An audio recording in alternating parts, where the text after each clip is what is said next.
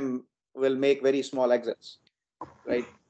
Maybe a few million, maybe tens of millions, hardly ever cross 100 million to be a unicorn, which is defined to be a company that has a market capitalization of at least $1 billion. Um, that's a very, very small fraction typically, right? And so people attribute success to luck, right? If it's a roll of dice. But then, it's also been observed that some people tend to be repeatedly lucky. And so the question becomes why? Well, my contention is that these people, they understand this journey, they plan for it, and then they go execute, right? They execute that plan.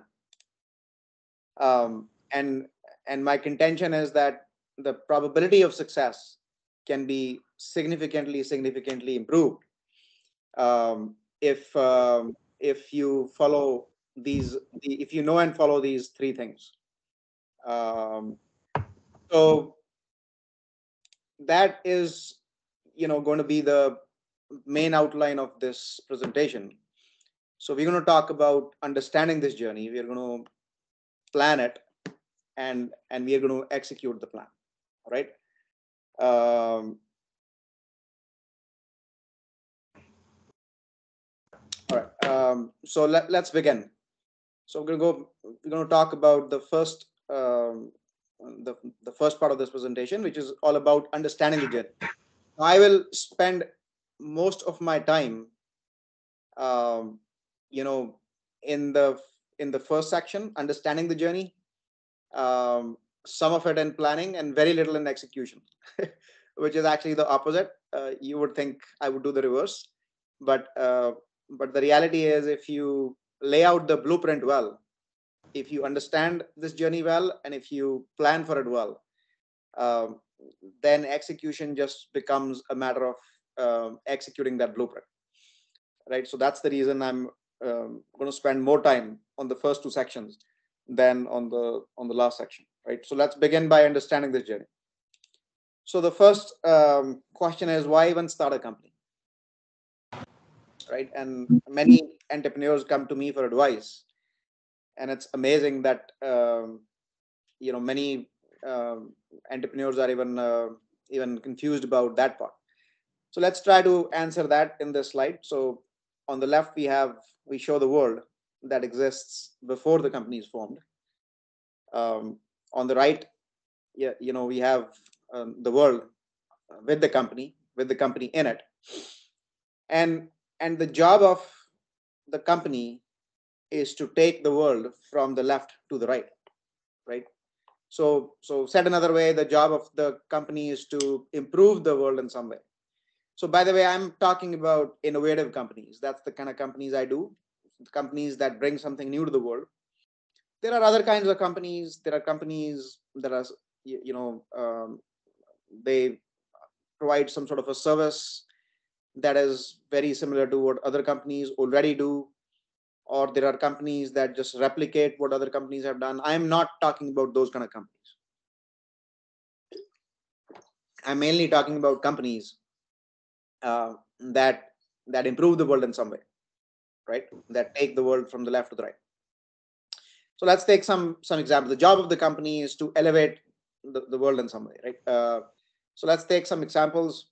Before Google came into the world, it was very hard to search for information on the internet, and Google improved the world by making search really easy. When before Apple came into the world, the consumer devices were ugly, they were hard to use, and Apple showed us how to improve that. So that's the job of a company, and what it takes to go from the left to the right is vision plus execution. Right? So vision is the big idea that the company has, and execution is, well, the execution or implementation of that idea. So that sounds very easy, right? You can have a big idea and you can execute on that and sort of improve the world. So then why do so many companies fail? So let's go through some reasons why companies fail. So number one, look, funding is very difficult, right? Most entrepreneurs, they're not born rich, so to say. They don't have enough money to take the company from the start to finish until it becomes profitable. Anyway, building a big company, profitability takes lots of years, 5-10 years before the company becomes profitable. So you have to go raise from what are called venture capitalists. And a typical venture capitalist, right? There are, you guys probably know, a venture capitalist or a VC firm. They're in the business of lending money to startups. And any given VC firm, they have a number of venture partners, people in the venture firm. Any one given partner goes through 1,000 presentations in 1 year from entrepreneurs, and they select a handful, right? Maybe at 5 on average, 5 per year, not more than that. So with those low odds, funding is very difficult. They may not be able to raise funding at all. Right? That's number one. The second problem is the vision might be too big. If your vision is too big, it might take too long to build the product. And even if you raise money, nobody gives you money or sufficient money to take you from start to finish. Funding might run out along the way. You usually raise money in a series of funding raises, right? So you may raise a few million at the beginning, or maybe even less than $1 million, and then in the second round you raise a little bit more as you show progress, and then a little bit more, and so on and so forth. And if you can show enough progress towards completing your product and starting to sell it, a venture capitalist might say, well, they've sunk some money in the company. It's better that they not put more money behind bad money and put it elsewhere, right? So the funding might run out along the way. If the vision is too grand, that's the problem. On the flip side, if the vision is too small, it's also a problem, because competitors might find it easy to copy the product, right? So that's very hard, right? So you had a great idea, you build the product, but and it initially might sell like hotcakes, but then the competitors start copying it, and you have nowhere to go. So you can see that this is a very difficult proposition. If the vision is too grand, it's a problem. If the vision is too small, it's a problem. Then the question becomes, how the heck are we supposed to do companies, right? Well, I will show you in my future slides that I prefer if the vision is grand, is big, but there is a way to navigate that, which I'll show you in my future slides. But anyway, to talk about more problems, another one is that the market reception may not be good. So you did this company, right, thinking that the product will sell and people will buy, but when it became time to sell the product, you're not going to be able to sell the product on day one. You probably take some time, maybe a couple of years to build the product. And then by the time you build it and try to sell it, you get no reception. So these are just some of the problems that happen, because of which the companies die. And there are, of course, other problems. So our job is to, in this presentation, navigate how we can prevent some of this from happening and sort of increase the probability of success, right? So my contention is that life is about probabilities. It's never a 0 or a 1. And the same holds for doing a startup or a company and making it successful. It's not a 0. It's not a 1. Our job is to move the dial a little bit closer to the 1, right? And therefore have a better chance of making a successful company, perhaps a unicorn. And that's what this presentation is about. So moving on to the next step in understanding. So I'm going to talk about this this chart. It's called the technology adoption life cycle. It was introduced by a gentleman called Jeffrey Moore in his book that came out in the early 90s. It's called Crossing the Chasm, right? I believe this chart is still very applicable pretty much to every company that gets started. So let's talk about this, right? So this is the first part of our understanding. on the x-axis, we have time going from left to right. The time starts when the company becomes ready to launch its product, or becomes ready to sell its product, right? Not when the company is formed. So the start is when the company goes out in the market and raises its hand, okay, I'm willing to sell the product. On the y-axis, we have the acceleration of adoption of the company's product.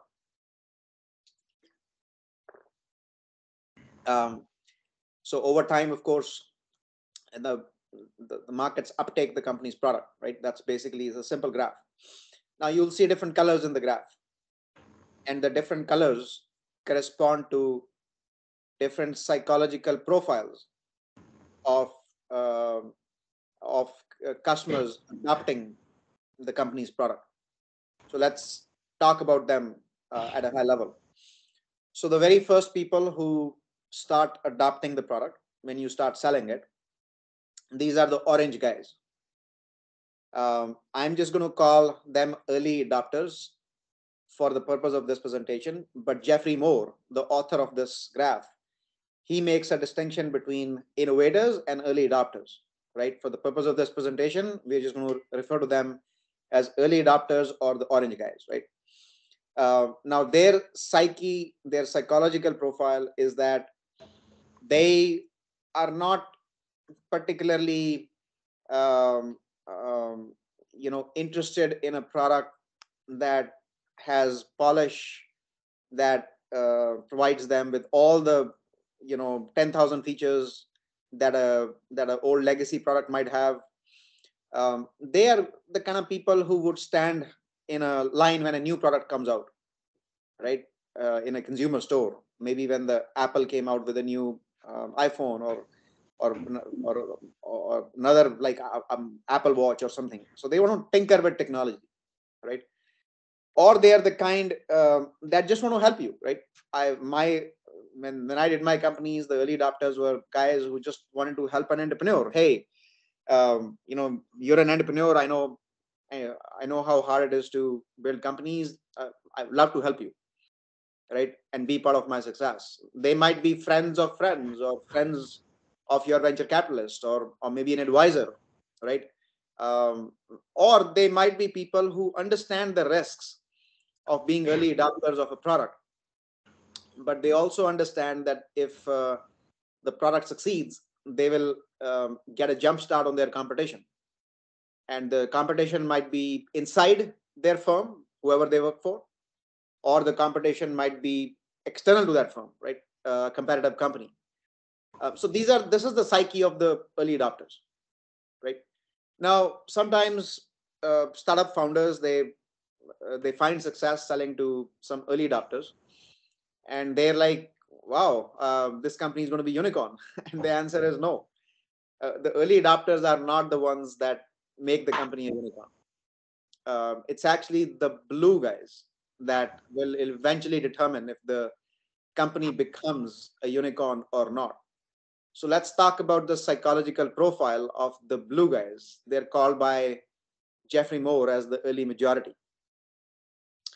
So the early majority guys are the people who would normally not buy from a startup. All right. They will normally not buy a product that doesn't have the right polish, the right number of features, right? That sort of stuff. They're used to buying from polished companies that have been around for a while. They're not tinkerers of very new technology. The only reason they would buy from a relatively young company is because, and I want to say this in double quotes, it's because they have a pain. They have a pain that no other company can solve, right? That's very important. I'll talk about that multiple times during this presentation. The early majority guys have a pain that no other company can solve. And that's the only reason they would look at a startup to buying for the purpose of buying a new product. But since they're used to buying products from startups, from polished companies, they will give a lot of trouble or friction to the young company before they will actually part with their money, right? And that's why this chasm exists between the orange guys and the blue guys. So they will put the company through the ringer, right? And many startups sort of die trying to cross the chasm. They're never able to land in the blue zone successfully. And that so metaphorically speaking, they try to make the jump across the chasm and die trying to make that jump. They'll fall somewhere in the middle. Anyhow, let's talk about these two things drawn in the blue zone, the bowling alley and the tornado. So what happens when you go to the bowling alley? I'm sure many people in the audience have gone bowling. When you throw the ball hits a pin, right? And the pin falls, and the pin further takes down other balls. It's not just the ball that takes down the pins, it's also the falling pins that hit other pins and take down other. So that's why it's called the bowling alley. In this case, when you try to close the first blue customer, they will give you a lot of trouble. But when they fall, when they are satisfied, probably 5 other customers are satisfied, right? But then you go to the 6th customer, and they probably have some different requirements. And so you go through the trouble again to satisfy them. And when they become satisfied, maybe 10 other customers are satisfied. And so you can close 10 other deals without any problem. And once you close a threshold number of customers in the blue zone, suddenly magic would start. And you'll grow. You'll start growing phenomenally. This is called the tornado effect, right? Different people have different names for that. Some people call it the hockey stick effect, right? Some people call it product market fit. This is when quarter after quarter, there is no stopping you. Every quarter, your growth is phenomenal. This is when companies start getting noticed. They start appearing in news articles. And believe me, all the companies, all the famous companies like Google and Netflix, and they all went through this. It's just that we found out about them when they were riding that tornado, and that includes my companies, Nutanix and Cohesity. I know how painful it was when they were trying to cross the chasm, but then the magic started happening, and they started riding the tornado, and it became fun. Let's quickly talk about the other phases in this. So the green zones, so to say. The first one is called the late majority. The psychological profile of these customers is that they would not buy from a startup no matter what, right? Even if they have a pain, they will not buy. The only reason to buy is when they see enough of the blue guys buying, right? So they don't want to be left behind, and they feel comfortable that since enough of the blue guys have bought, they feel comfortable that they can now buy the product. And finally, we have the laggards on the extreme right. These are people, you can define them as they are the kind who will buy a digital phone when no rotary phones are left. So when there is no alternative, right, then they'll start buying. So the green guys are a little bit less important in the first few phases of the company for a startup. It's really the orange guys and the blue guys that are relevant to a startup. And I would say the following: it's the blue guys that make the company a unicorn. So always strategically, we are targeting the blue guys. From inception of the company, we are going to target the blue guys, even if we know that we will be selling to the orange guys, right? So this is the first piece of understanding I like to impart to you guys. We're always targeting the early majority, and the early majority is identified by the fact that they have a pain that no other existing big company can solve. All right, let's move on next to our understanding to the sales cycle, right? This is the cycle that a person in the company that sells the product is going to see. So the sales cycles starts with a vision, right? A deck of slides. Basically, this is an idea Now that idea has to reach the prospective customer somehow. So that's where marketing plays a role. So marketing's job is to take that idea, what the company does, to the customer.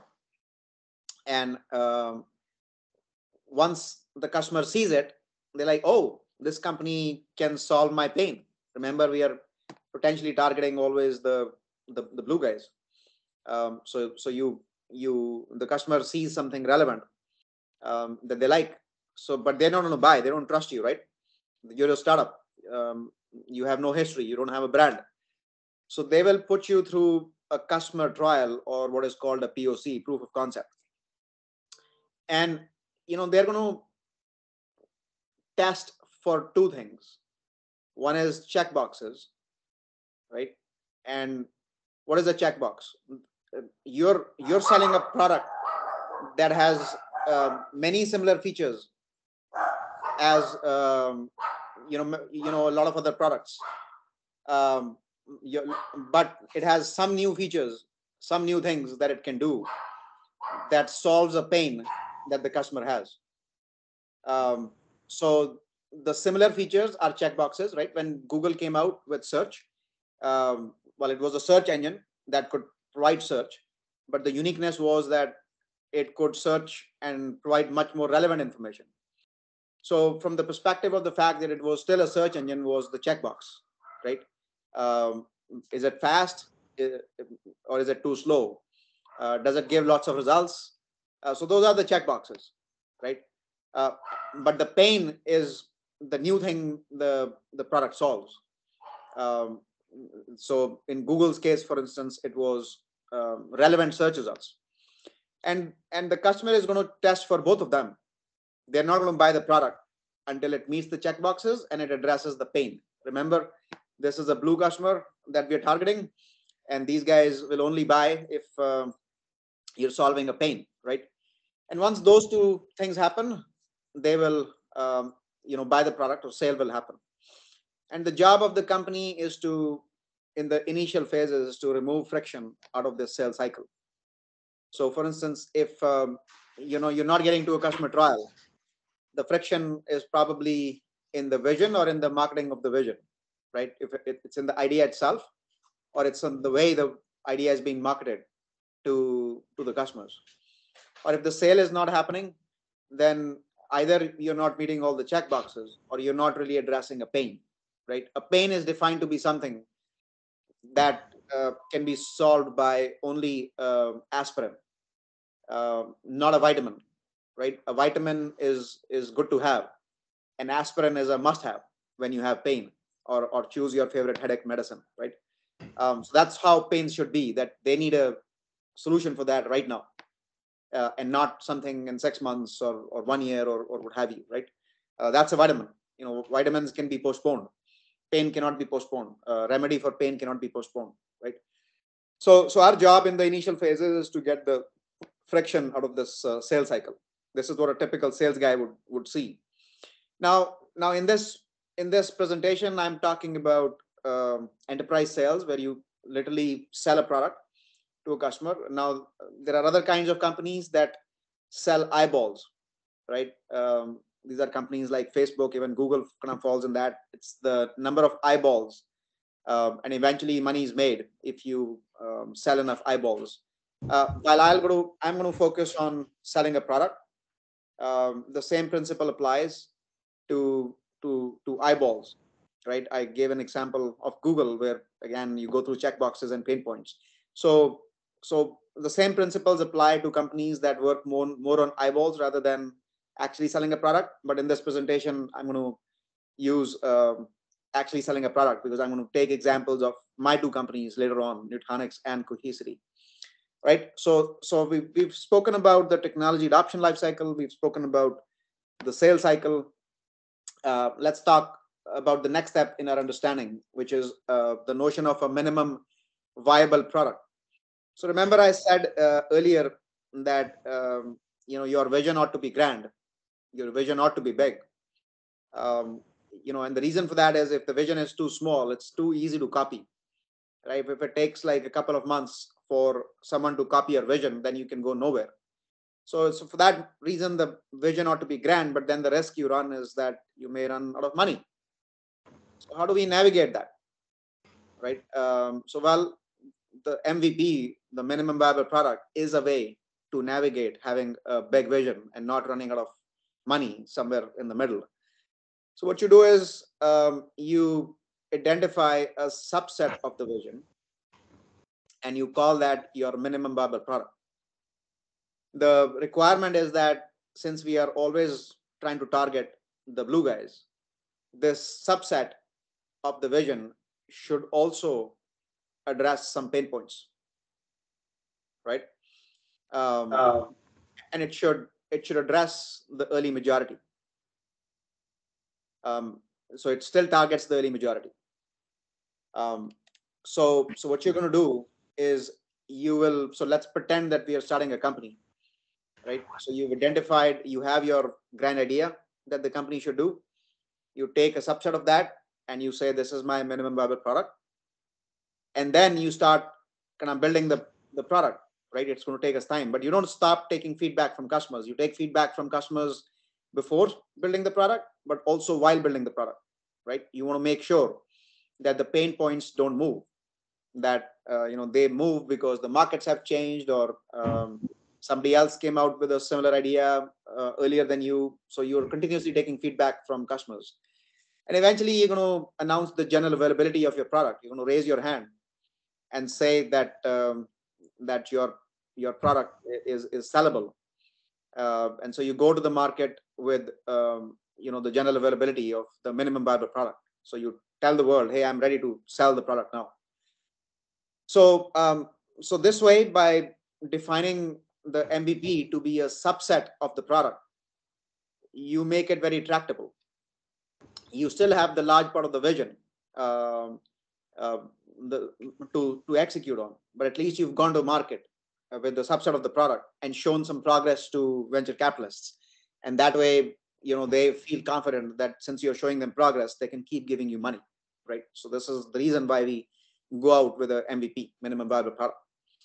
But let me ask you this: just because we have an MVP, a minimum viable product, the V of the product, viable, means that the early majority should buy it.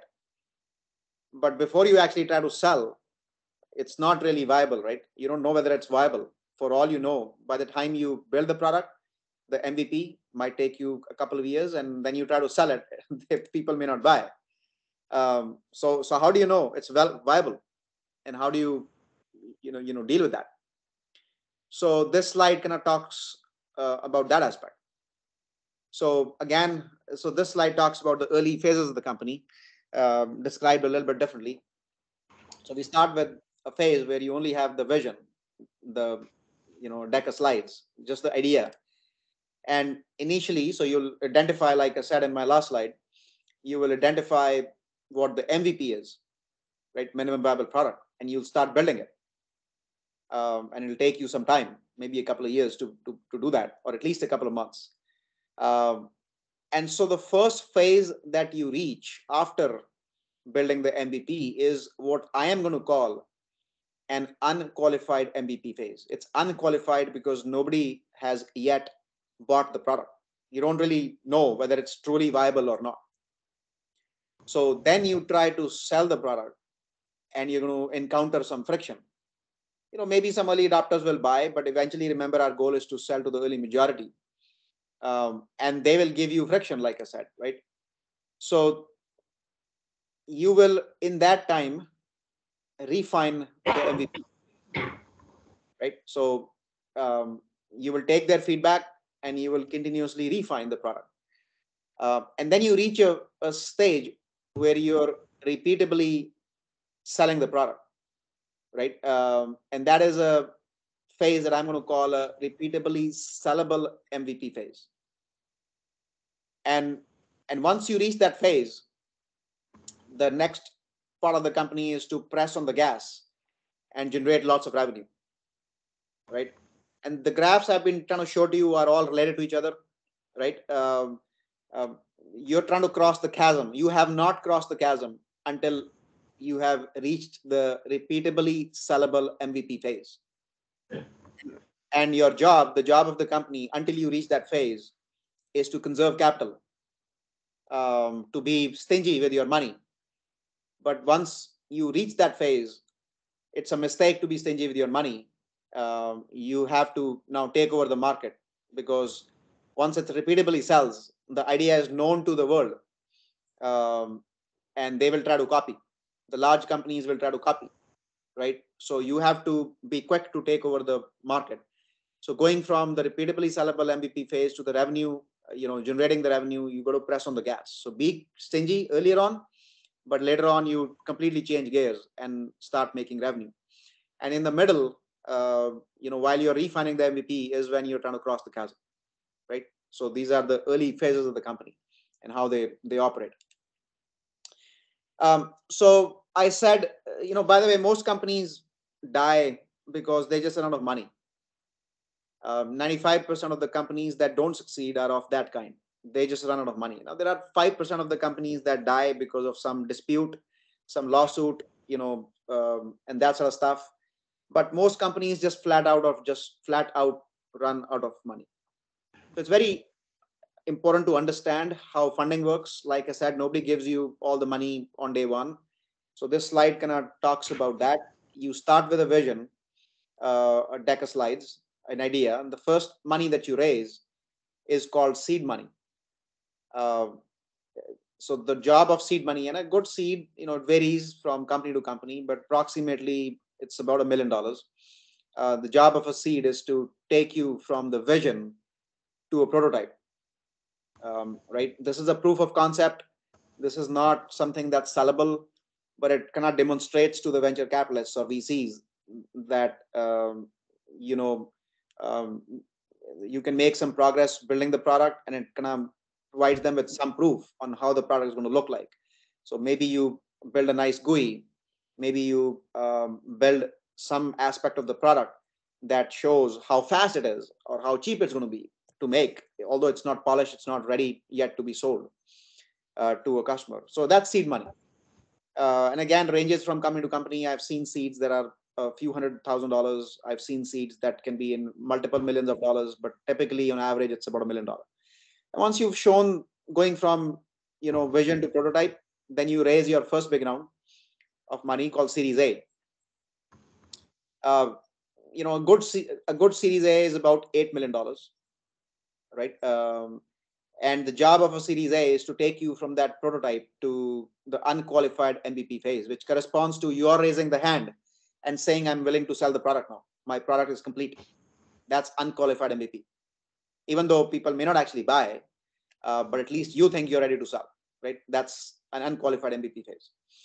And so between the seed and the Series A, you're building the MVP.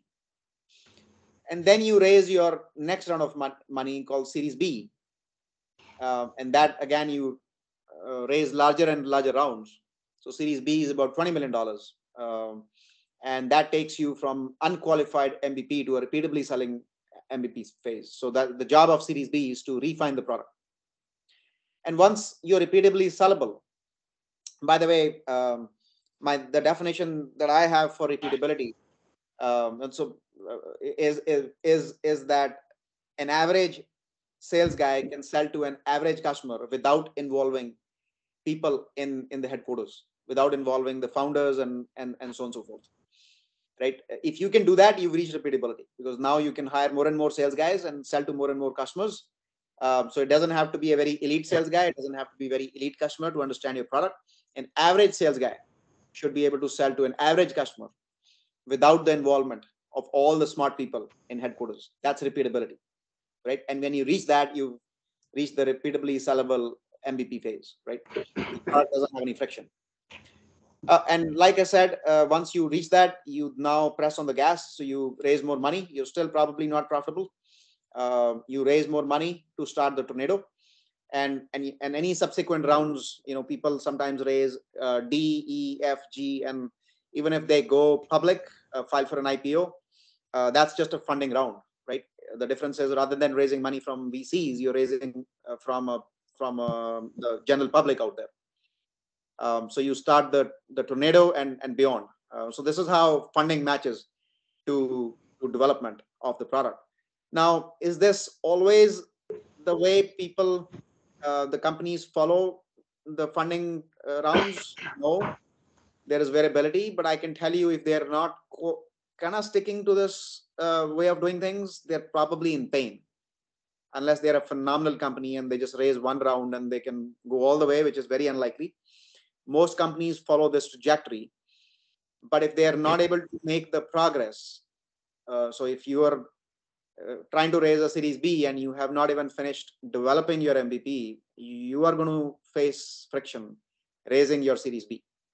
VCs are going to question whether they're throwing bad money behind good money and that sort of stuff, right? But this is how good companies execute. All right. So this presentation is mostly about the early phases of the company. This is the only slide I have that talks about the later phases. So let's talk about that. Sales is going to start selling what's on the truck, which is the MVP.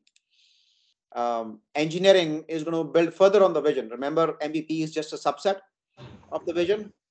So engineering is going to enhance the current product and keep building. So this is how there is continuous innovation. So sales sells what's on the truck, and engineering keeps putting more on the truck. And by the way, this is how you frustrate your big competitors, even if they try to copy you, right? So I'm trying to answer one of the questions: what if the competitors copy you? Well, this is how. By the time they copy what you have on the truck, you have put more on the truck, and you're constantly ahead of your competitors. This is how Google. I was at Google for 5 years. This is how Google beat Microsoft and Yahoo in competition. By the time Yahoo and Microsoft will copy what Google have, they would be 5 steps ahead because they had a much bigger vision. And eventually they both gave up. They said, Google is unbeatable. Let's throw more money on trying to build a competing search, right? So that's what engineering does. And marketing is always marketing what's on the truck, but also the bigger vision, right? They're always doing both. They're not just marketing what's on the truck. They're always educating the market on that bigger vision. Okay. So this is how the later phases always work. So to recap, we learned the technology adoption life cycle. We learned the sales cycle. We learned about the notion of a minimum viable product. We learned about the early phases of the company, and we learned about the funding steps, and finally, a little bit about the later phases, right? So that's a recap. Now let's move on to the next phase, which is planning the journey, right? So again, we're going to quickly lay out the blueprint of a company, and then the last phase would be executing the plan. So let's talk about planning. So look, you have an idea, you want to plan to build the company, but there are multiple questions to be asked as part of planning, right? Can you really truly build a company around it, right? Or is it just a project within a company? Many people come to me for advice, and they often bring me ideas that are a great project within a company, right? It'll enhance an existing company in a lot of ways, in good ways, but it may not be a company by itself, right? They're sitting in a company like VMware thinking that maybe they should, rather than doing a project in the company, they'll go out and do a company on that idea, but it may be a perfectly viable project within VMware, but not a company by itself. So how do you tell that? How do you make sure that you strike oil? Like I said, a typical venture partner goes through 1,000 presentations. How do you make sure you strike oil in the very first go? Because they don't have time beyond the first one. If they're disinterested on the first one, they likely may not even see it the second time, right? How do you strike oil in the first one? Can you build a sustainable business, right? Long term, can you protect it from competitors? So all these are some of the questions that we need to answer in the planning phase. So what I've done for brevity is I have come up with the 10 filters, if you may, and I'll quickly walk you down these filters. And these filters are so important that even if one of the filters is a red, not a green, I ask the entrepreneur to work hard to convert it at least to a partial green, if not a full green. But if more than one filter is in the red, then I tell them that, look, I don't think this ever will be a unicorn. Maybe it'll be a smaller company, and if that's what you want to do, that's fine. But I don't think this can be a unicorn, right? So this is how important these filters are.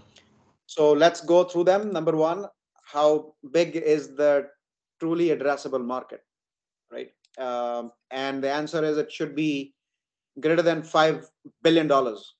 Why? Um, because venture capitalists do not like to invest in small markets. If the market is, let's say, $200 million, and there are potentially 10 companies operating in that market, every company is going to do about $10 million in revenue or so, right? Well, that's not enough to build a unicorn, right? If you're lucky, you'll generate $20 million in that market, still not enough to build a unicorn, right? And so the VCs will not even fund you if your market is too small. Your market ought to be larger than at least $5 billion. And taking examples from my two companies, Nutanix, my first company, they brought hyperconvergence into the market. So basically, they built a platform where they brought compute and storage to live on the same platform, and you can host virtual machines on that platform easily. That was easily, a few $1 billion to start with, and it was a growing market.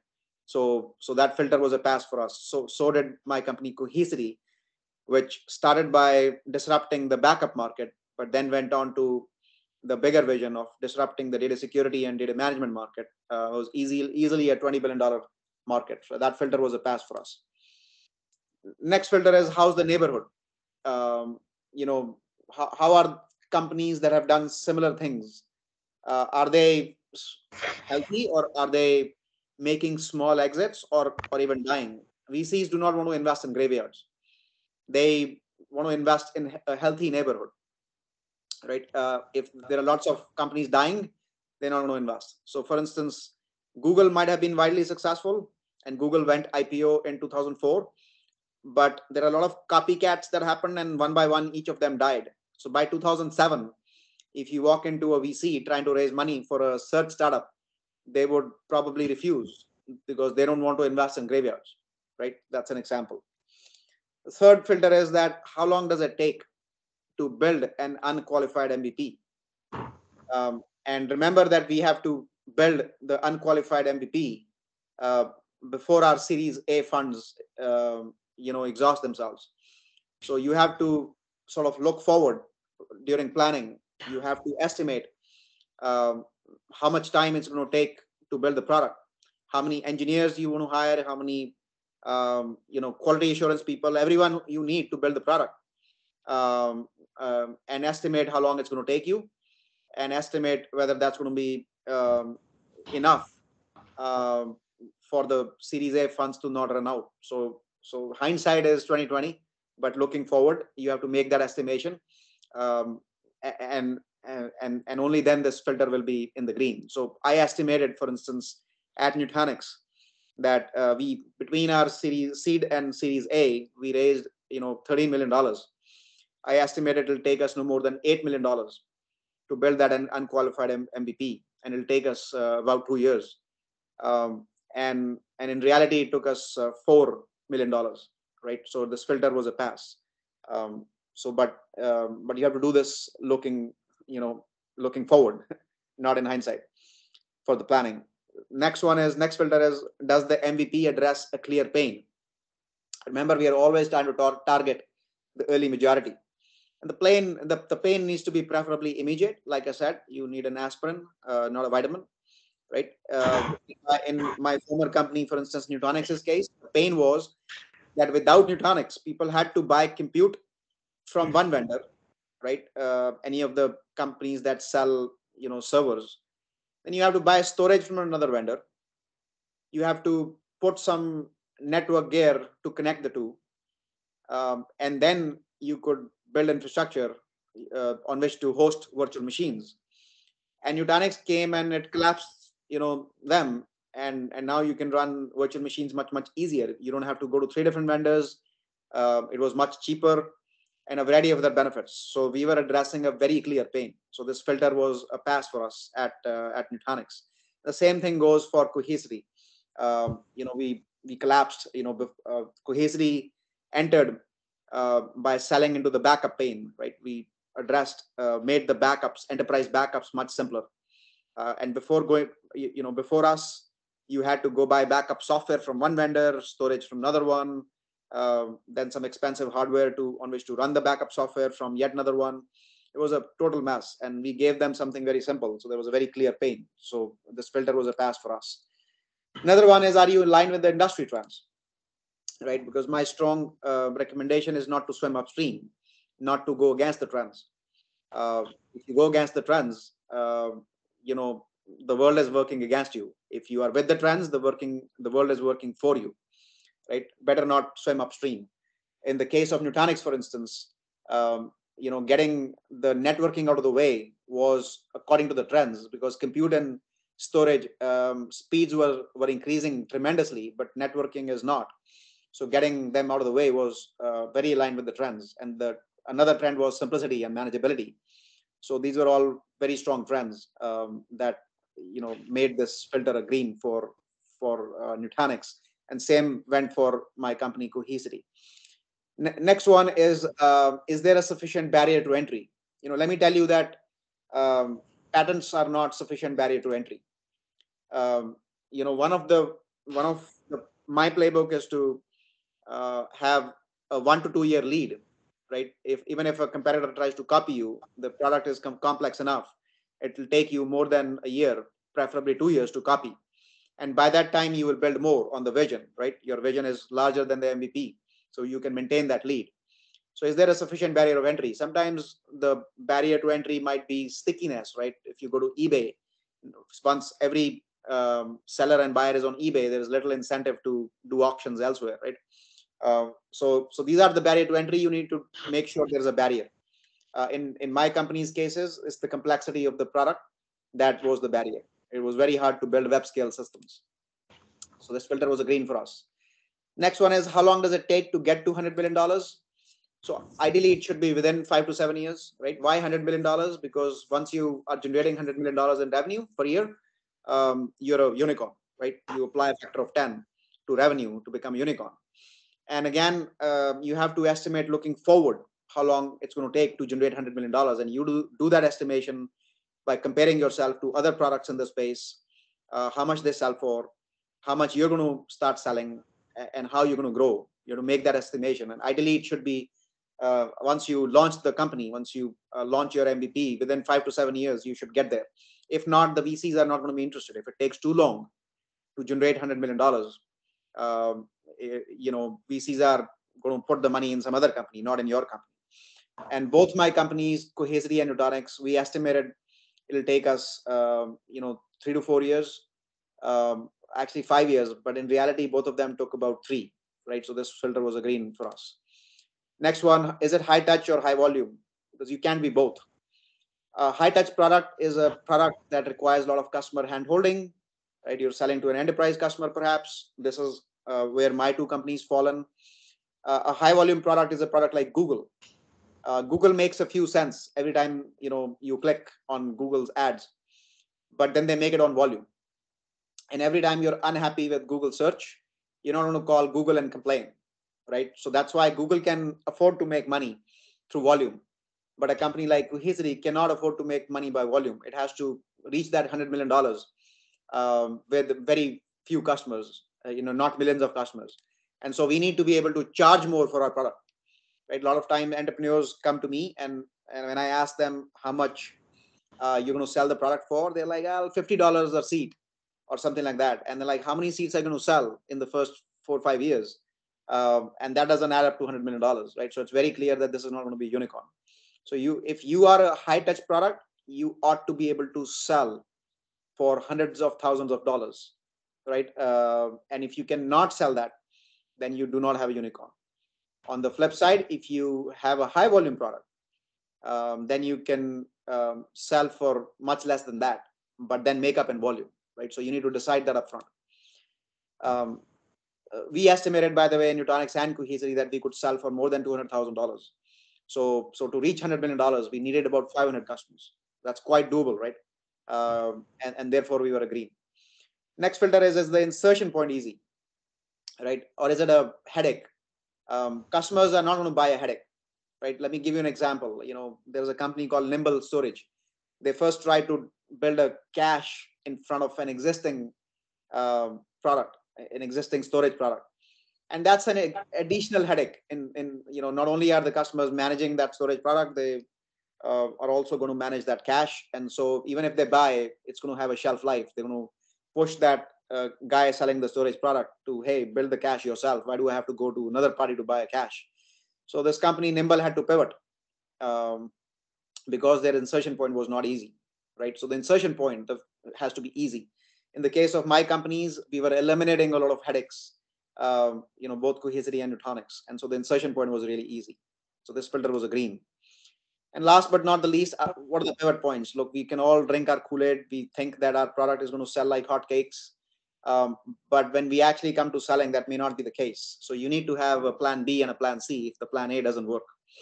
For Nutanix, for instance, initially our plan A was to sell into VDI, virtual desktop infrastructure, where people can host virtual desktops on the platform. But our plan B was to make it an analytics product, right? And plan C was to sell to service providers. Our plan A worked, so we never had to go to plan B or plan C.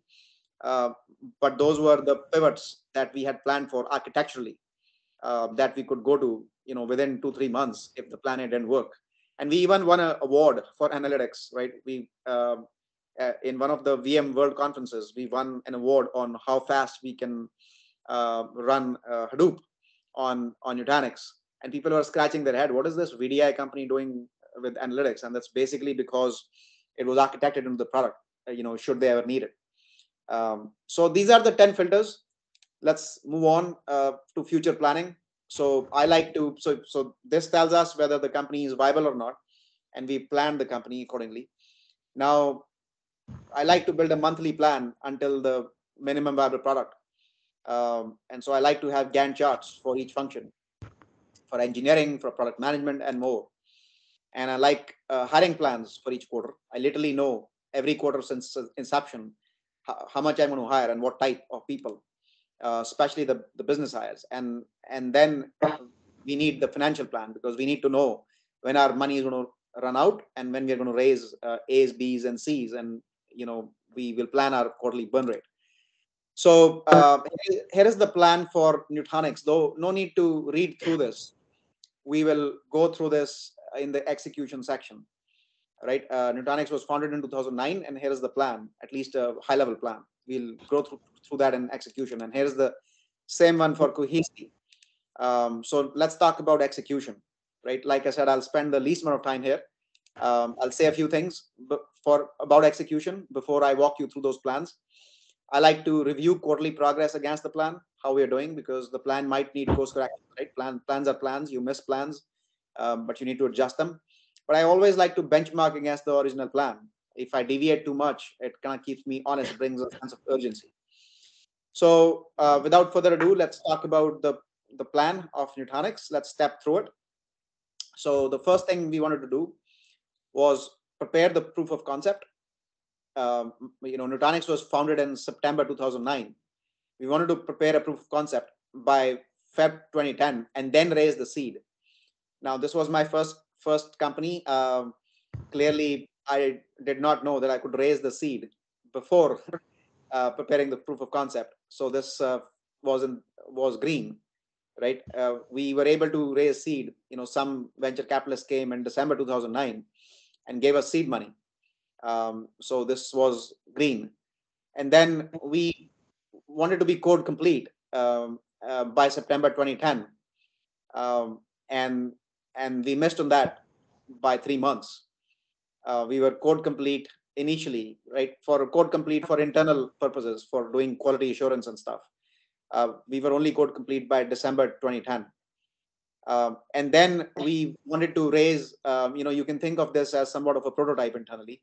And we wanted to raise our Series A by September 2010. And some VC came and preempted us. We know your reputations. We know you can build the product. You don't have to show us a proof of concept. I'll give you Series A. And so that was a green.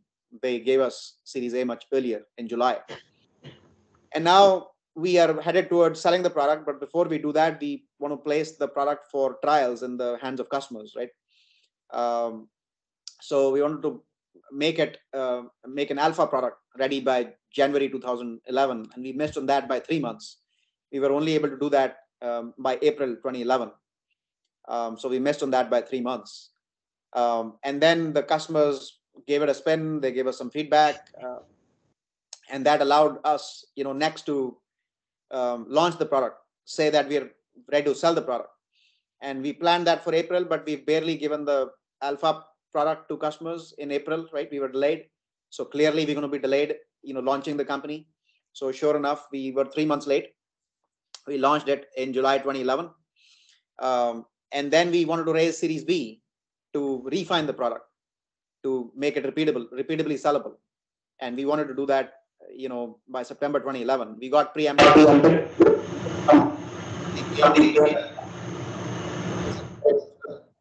Sorry. VC firm came and gave us the Series B much earlier, by July.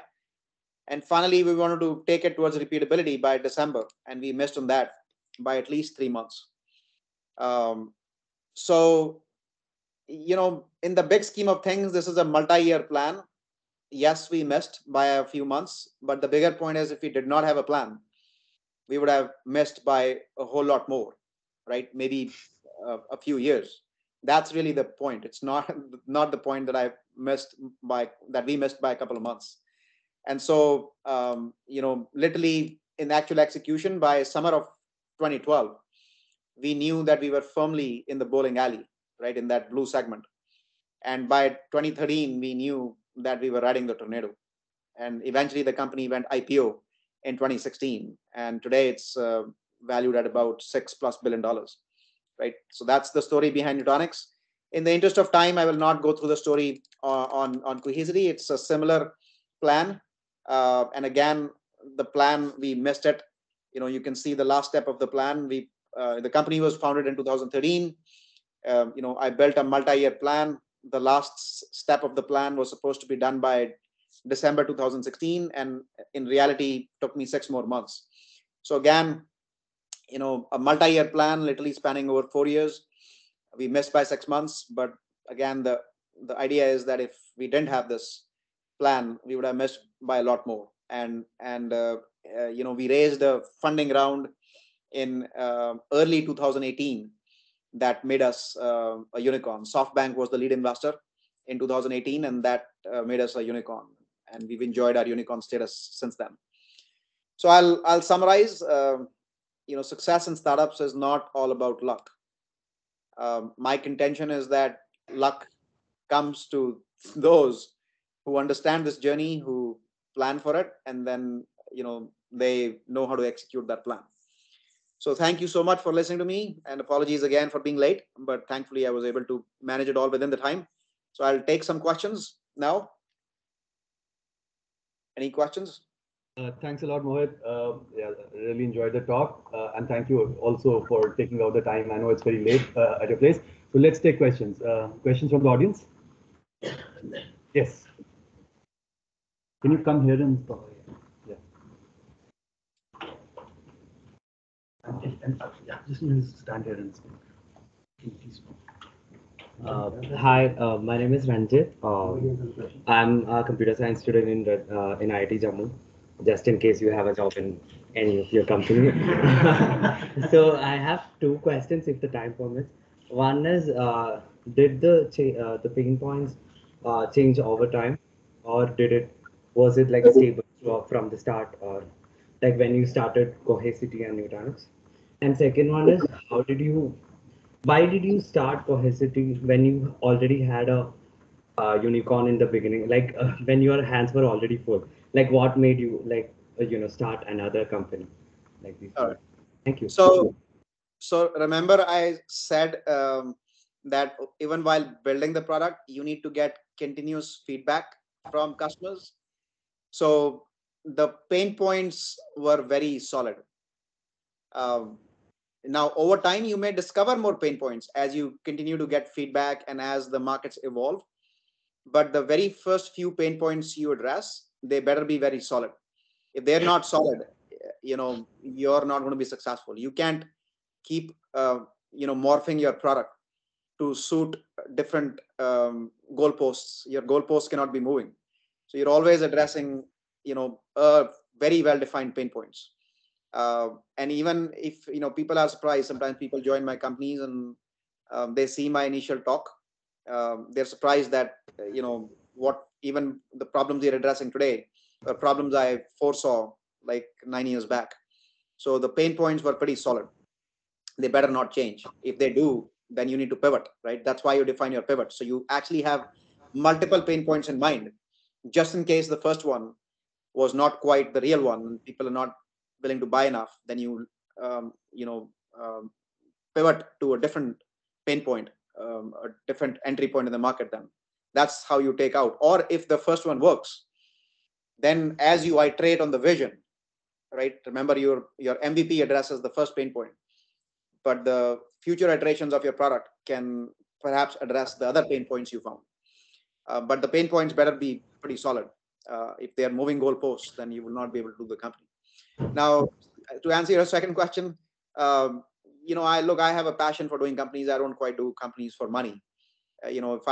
If money was the important part, then I could retire after Google. I spent 5 years at Google helping build what is called the Google file system. Right, I was the 600th employee at Google. If I was into this for money, then I would retire right after Google. But I do this for my passion. And 3.5 years into building my first company, Nutanix, I found, roughly Nutanix. If you map the world of data into an iceberg, Nutanix addresses the tip of the iceberg, right? Which is the production stuff. And then there was a large part of the iceberg that still remained to be addressed. That was the lower part of the iceberg, right? The tip of the iceberg is, you can call it primary data, and the lower part of the iceberg is the secondary data. And I was passionate enough to see that there is an even bigger problem lurking beneath the surface of water in the iceberg. And so that led me to form my second company, Cohesity. And you cannot do, both companies under the umbrella of one company. Both the ideas cannot be pursued. They're independently big ideas. And so that's some of the history that came about, right? So that's why. But anyway, good questions. Thank you for the questions.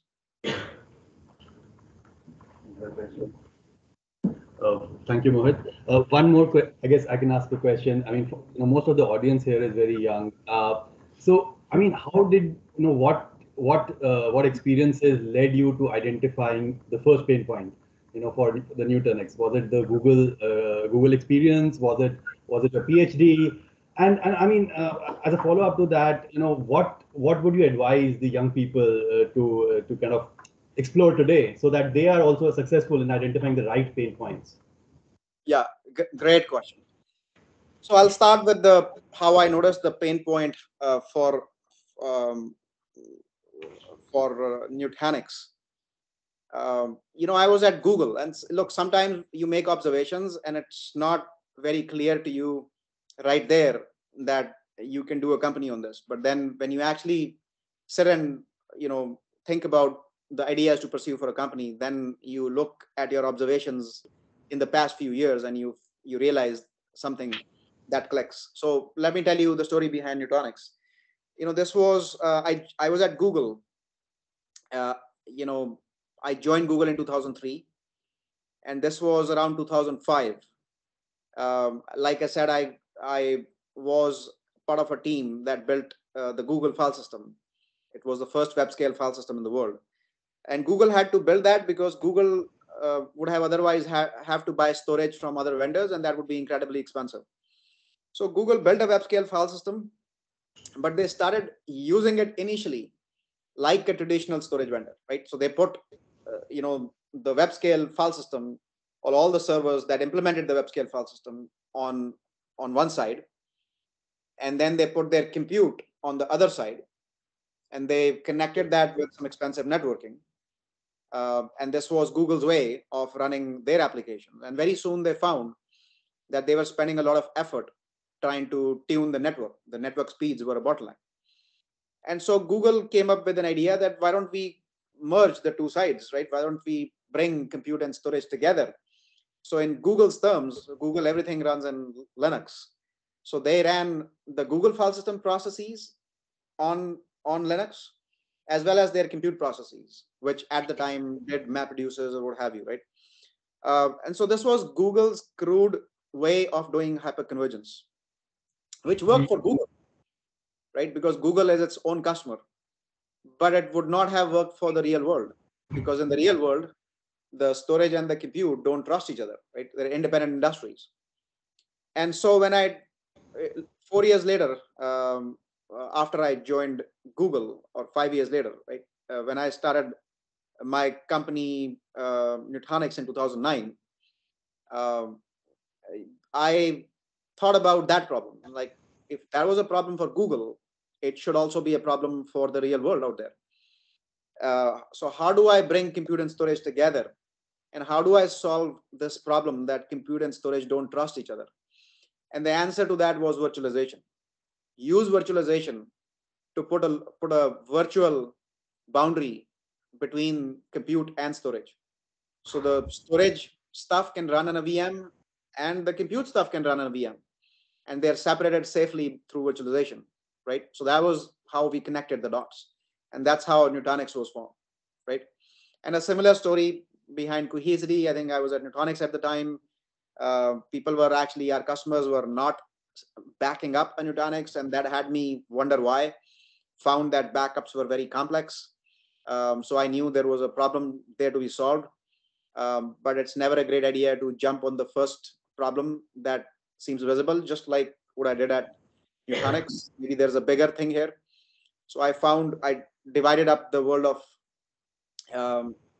data into this primary data, which was the tip of the iceberg, which is what Nutanix was doing, and then the rest into secondary data. And the idea was, how about we build one platform that could consolidate all of secondary data, right? Bringing all of it together on one platform.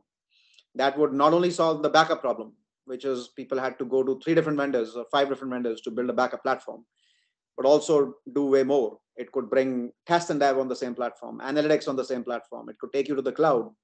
That's kind of how Cohesity was born.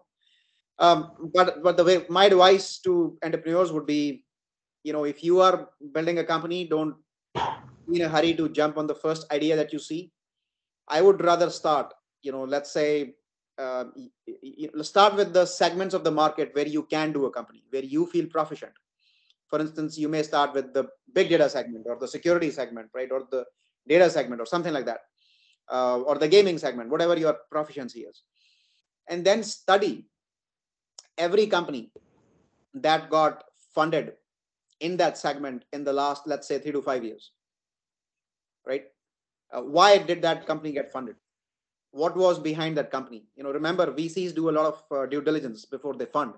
So those companies must be addressing some real idea, some real problem, for the VC to be interested in funding the company. So if you study all those companies and what they're doing, then you will also start seeing trends, and you also start seeing gaps that will appear in the future because of those trends. And then you can map that to your observations from the past and figure out what to do. I did the exact same thing when I did Cohesity. I actually, yes, I knew about some of this stuff, that backups is a problem, but I did not jump on that right away. I looked at every segment that I could do a company in. At the time, it was big data, security, a number of different segments. I studied for all the companies that got funded in the last 3 years. We actually had a small group of people who used to come, and we would give assignments to them. They would study a company, give a presentation, right? Every day we would have a session like that. And we did that for a couple of months. And by the end of that, we started getting a pretty good idea of what the problems are going to be in the future. Remember, it's not the problems of today that matter. Somebody's probably already trying to solve them. It's the problems of tomorrow that are important. And you figure that out with this exercise. So that's what I would advocate that you guys do. And then as you find those gaps, then you can map some of those gaps to your observations from the past, perhaps, and then think of doing a company. But even there, it's not enough. You have to then get continuous feedback from customers. You have to go to them and ask, hey, if I build a product like this, would you buy? Is this of interest to you? Right? So this is the process that you have. It's a complicated process. People don't realize how hard it is to do the setting right. And my goal here in the presentation I did today was to tell you some of that stuff, right? So that you all can be successful in doing a unicorn one day. Yeah, thanks, Mohit, for that. So I have a question. So some of us here are academics, and some of the students here might be wondering if they should do a PhD. So I was wondering if your academic training, since you have seen both the worlds, did your academic training help in some ways, and did it get in your way in some ways when you did your startup? Thanks. So great question. Believe it or not, I had the same question, whether to do a PhD or not. But I will tell you, as I stand today, that I gained an incredible amount through my PhD. Now, let's define what a PhD does. Yes, you do the PhD in some area, right? Yes, you at the end of your PhD, you likely will become a big expert in that area. But that's really not why you do a PhD, right? You do a PhD to learn how to learn, or rather, let me state it this way. Before doing a PhD, you whatever knowledge you have acquired, you've acquired is generated by someone else. Somebody else writes a book or a paper, and you just read it and you acquire knowledge that way. A PhD teaches you how to generate knowledge, right? How to invent new things, and that is incredibly useful. There is literally a quantum jump in your mental elevation once you know how to generate knowledge, not just to acquire knowledge. And companies are all about generating, new innovation, new things, right? This has never been. It looks easy in hindsight. Mohit, You're not audible. I don't know if it's a problem at our end or is it. Sorry, Suddenly.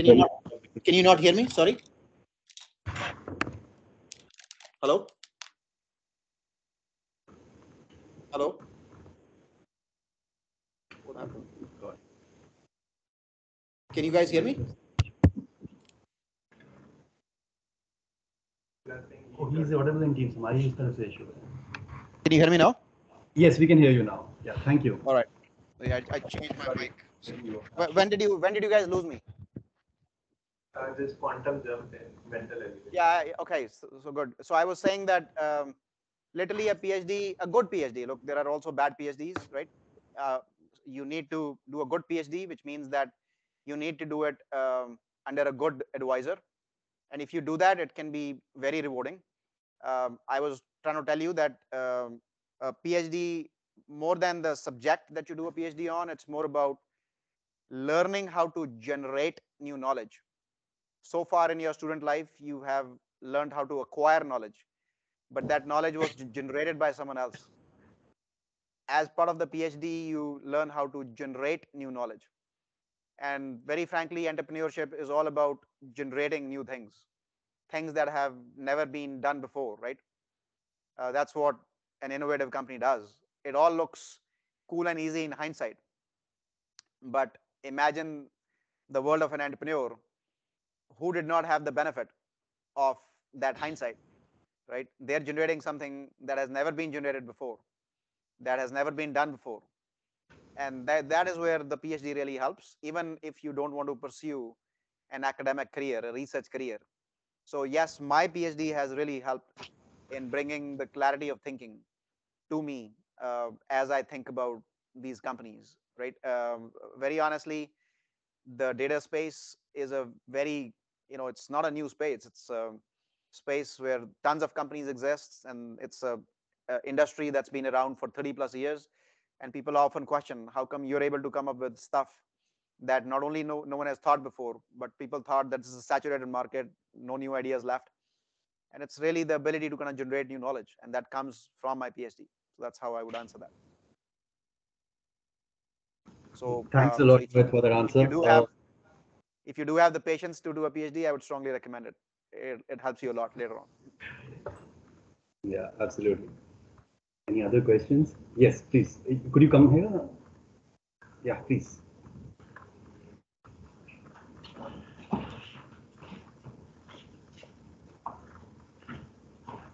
Hello, hi Mohit. Am I audible? Yeah, you need to speak a lot louder. Yeah, I just want to know, like, a lot of ideas came in my mind. How did you find out that this idea can be the million dollar idea? Like, when we do the risk analysis, we find like all the ideas have the huge amount of risk, and mostly we drop the idea. So, what all factors are ki this idea can revolutionize the world? How did you find? Yeah, so like take it through the 10 filters I had, right? I gave you those 10 filters. Take your idea through those 10 filters. And if they are all in the green, and be brutally honest with you, I've seen people, I give them the 10 filters, but they're not being brutally honest, right? I'll give you one example. I told you one of the filters is how big is the neighborhood. I'm sorry, how big is the market, the truly addressable market. So I had a person who came to me, they had some idea in the desktop space. And I'm like, how big is the truly addressable market? And they added the market capitalizations of all the companies that are doing anything in the desktop space. He added the market capitalizations of Microsoft and Intel and Apple. And I'm like, dude, that's not your truly addressable market. You're not, when you have your product, you're not going to displace Microsoft and Intel and Apple. You're not building a product that even competes with them. You need to look at your niche, right? And then imagine you are incredibly successful and you're able to kill all competition in your niche, whatever that niche is. And you need to then add the market caps of those companies to come up with a truly addressable market, right? And if that is more than $5 billion, then you have met the filter. So basically, you need to be brutally honest with those filters and not wing it. That this is where entrepreneurs sometimes they want to almost believe that all the filters are green. They don't want to actually ask the hard questions. But if you do ask the hard questions, you will get real answers. And if all the filters are in the green, then probably you have again, it's never a 0 or a 1, right? It doesn't make it a 1, but it moves it pretty darn close to a 1, that the probability of success of building a multi-million-dollar company here, possibly a unicorn. And what are your vision regarding your both the companies?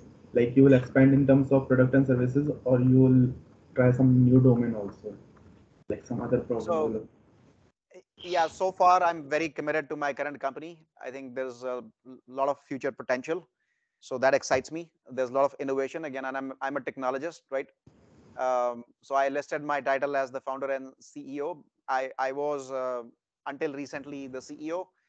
3 months back, I decided that I'll focus more on the technology front. I'm a technologist, so we brought in a great guy to run the company as the CEO. So I'm actually not the CEO anymore. I've taken on more a technical role. I'm the chief technology and product officer of the company. So my goal right now is to keep rolling up my sleeves and build on the innovation and technology. So that's my passion. That's what I do.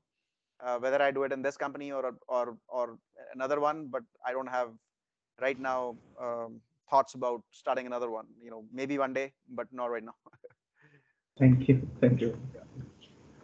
So Mohit, I have one last question. You did your undergraduate in this department, Computer Science Engineering, IIT Delhi, and these students that we have today, they are actually visiting us for the first time, and this is probably the first talk that they heard in IIT Delhi. So and you have donated, and I want to say that this is this is based on the donation that you have given our department. So do you want to say some words about your association with the department and anything? Yeah, I would say I would start by saying that I have a lot of nostalgia about the department. I'll start by saying this, that look, guys, how about I tell you the very first time I went in front of Sequoia, right? Sequoia is known to be the world's best early stage investor. I listed, my my degrees from other universities, and Sequoia was like, Mohit, your other universities are fine, but what we really like is the IIT on your on your resume. We really like people from IITs, right? So even more than the university where I did my PhD, they actually respected me because I was an IITian, right? So that's the kind of respect even top venture capitalists in the world have for IIT, and so my association with the fact that I did my bachelor's from IIT Delhi is a large part of what defines me even now, right? And you'll find that even a few days back, I was in a gathering where people were very proudly talking about their JEE ranks. And these are people who are in their 50s and 60s, by the way. So that's how we get defined by IIT and the department where we did our bachelor's. I'm very fond of our computer science department. I gave a donation to them a few years back, so kind of giving back, right, to a department that has given me so much, and also so many of my batchmates. Maybe my batchmates, some of them are not in the same fortunate position as some of the rest of us. So the rest of us do owe it to the department and give something back for the new generation like yourself, right?